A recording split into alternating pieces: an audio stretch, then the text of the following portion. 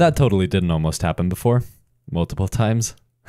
Hey, remember when Einstein said light is a particle? He accidentally discovered a whole new field of physics which he thought is just a giant hoax.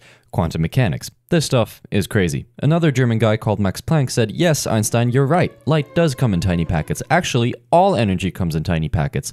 Or quanta. Want to know where an electron is inside an atom? It's here.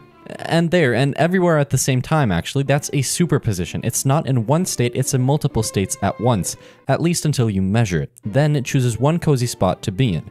Schrödinger gave us an equation that gives you a probabilistic model of where you can find it if you were to measure.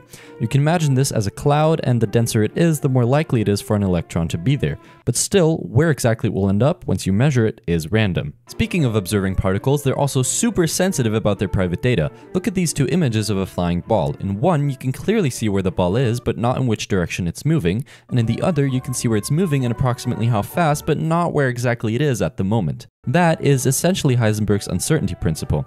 You can never know both the exact position and the exact speed of a quantum particle at the same time. Okay, let's recap. A small thing can be a particle and a wave at the same time, and when we try to look at them, weird stuff happens. But you know what? It gets even weirder. Think back to the double slit experiment. We know that a light beam acts as a bunch of waves and we get interference.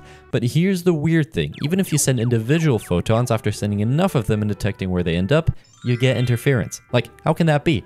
What did a single particle interfere with? Well, we think it interfered with itself because it acted as a wave and went through both slits at the same time. That's a superposition.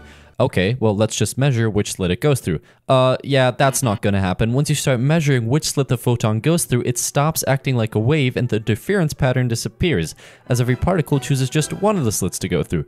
Sounds kinda suspicious to me. Anyways, all this knowledge is going to cost you one subscribe and a thumbs up. Thank you very much. And you can decide if maybe you'd want to tip with a comment, perhaps?